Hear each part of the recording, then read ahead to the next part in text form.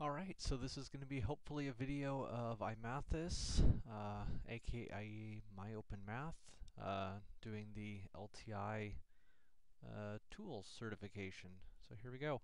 So first thing we're doing here is launching as an instructor, and IMathAS requires that we actually log in when we launch as an instructor. And I have an LTI test course that I'm going to link with. And I'm going to go ahead and place assessment A here. And now we've got our LTI placement of assessment A. We can preview it if we want. Great, onward. So now we're launching as a learner. And so that should take us, because we just made this placement, take us directly into that assessment. Great.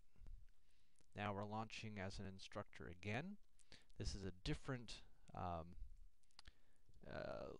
link placement ID, and so because it's the same course ID though, context ID, it's recognizing that we're already linked the course, so it's just asking which assessment do I want to use, and so I'll link in assessment B this time, which as you can see is a different assessment. And so that's looking good. And now we're launching as an instructor with max privacy. So this time we're not providing any information.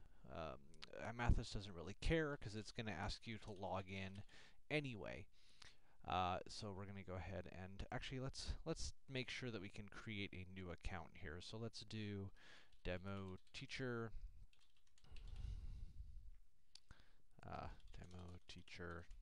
none, and go ahead and do that. So now we don't have any courses to link because the instructor doesn't have any courses yet. So they're not going to be able to do anything, but they wouldn't be getting this page if they weren't logged as an instructor, so we're good. Let's see. Except the only problem is this is not going to work very well if for testing purposes. So we need to give this person a course to link into. Hold on. Alright, so I made a copy of the LTI test course, so now we have something to link to. And we'll go ahead and make place assessment C here, which should be, again, a different assessment. Good. And now we're going to launch as a student. Now, because we're launching with an email but no name, IMathAS is going to ask for a name so that we can refer to them, but we can put in a fake name if we want, and that'll take us directly into the assessment. Now we're going to launch with just given name, and we should be okay there. Just for the fun of it, yeah, I knew this page showed the name, and so given the full name, it sticks it in there somehow, or given in family, it works. Let's see here. Now we're going to do full name, but not the given. Let's make sure we got a name attached. Yep, looks good. Next, fully qualified instructor. We wouldn't be seeing this page if it wasn't an instructor, so I don't feel any particular need to do anything else here. So again, instructor, we're seeing the right instructor page. We're seeing the right instructor page. Let's see. Oh, learner. Oops. Okay, so we needed an instructor here to make a placement. So we'll go ahead and place our LTI test again with a placement of A. And now our learner should have something to connect into. Good. Next. Now we're launching as a learner to provide a grade service, but we have no placement. What happened to our placement? That would have happened back in one of the first steps, so let's go figure out what happened. And I just remembered what the problem was. The problem is that this placement isn't set up until the next test. So in the next, no, this is still learner. Somewhere along the way here, we're going to get the instructor. Here it is. So now the instructor can place an item. Once the instructor places the item, then if we go back to number 12, we'll actually have an assessment here. And so let's go ahead and answer a question. So we're going to go ahead and multiply 39 times 5, 195. Submit that. Yay, we got it right. So now there should be a grade of 10 out of 30 or 1/3 in the grade book. Let's check. And look, there's our grade of 1/3. Yay. How do I go back from here? Oh, that just popped open a new window. Okay, so we'll keep that out of the way. Next, and so now we're going to get, is this another learner? I think this is another learner. Launch from the same resource as a different learner. Yes. Okay, so we're going to do the same thing. We're going to answer a question. Should we answer a couple of them this time?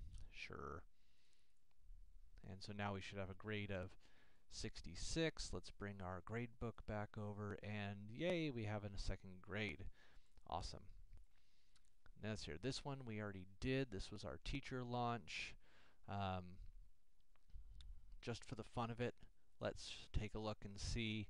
We can see those scores. We should be able to, if we, as a teacher, go in here and say, no, you only deserve 8 points for that. Ooh. We got some header information errors going on here. All right. Well, so we'll have to go debug that. Meanwhile, let's see if our grade got sent. Yep, see, there's our grade changed. So I'm going to go figure out how it caused this. Ah, the good old blank line outside the PHP tag error. Let's double check to make sure that's all fixed now. So if we change this to a 9 and record, yay, no bug that time. Good. And again, hopefully that will have updated our grade here. Yep, our grade just changed there. Excellent. We are looking good. Moving on. Again, we need to scoot forward to the instructor side. The instructor is going to make a new item. So we'll go ahead and link in assessment B. Going back here, there's assessment B. Student answers that, gets it right. Hopefully we have a new grade over here in the grade book. Yep, there's our 0.5 there. So now here's our instructor. Instructor can view grades just for the fun of it. Let's make sure that we can clear the grade. So this is going to delete the grade out of the IMathAS gradebook. Let's make sure that deletes it out of here. Yes, it deletes it out of there. Of course, now to pass our certification, we're going to have to go back and get a grade again. Okay, so now we've tested student recording grade, instructor updating grade, and instructor deleting grade. And those are all of our outcome types. And so we are good on our outcomes testing. No, except for a separate placement, which again, we need our instructor to place. Looks like we're launching from a different course ID this time. I'm going to go ahead and link it in with the same course on IMathAS though, but I'll link it in with a different assessment.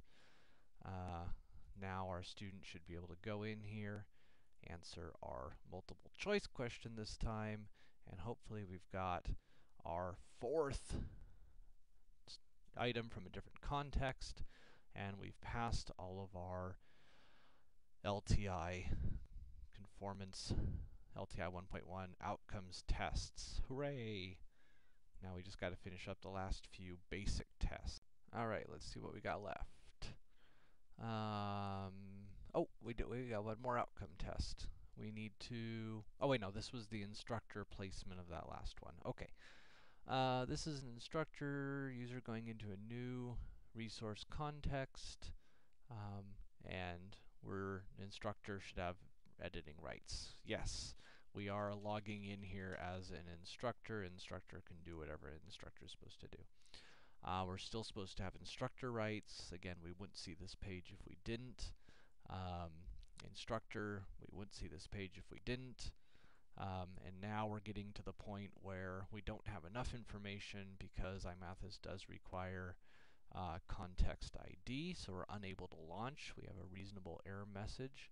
We don't transfer back to the LMS. Maybe that's an issue, but I figure if it's embedded, they should be able to click somewhere else to get out. So now we're removing roles. If we're removing roles, we're going to launch as a student. So that's what's happening here. Except there's no placement associated with it, but that dialog was for the student role, so no roles, it defaults to student. Again, no context, it's going to pop an error. In this case, there's no user ID. IMathAS doesn't do anything unless if it has a user ID. So again, error message, completely broken link, error message as well. And that is it. We are done with all of our LTI tests. We are 1.1 conformance.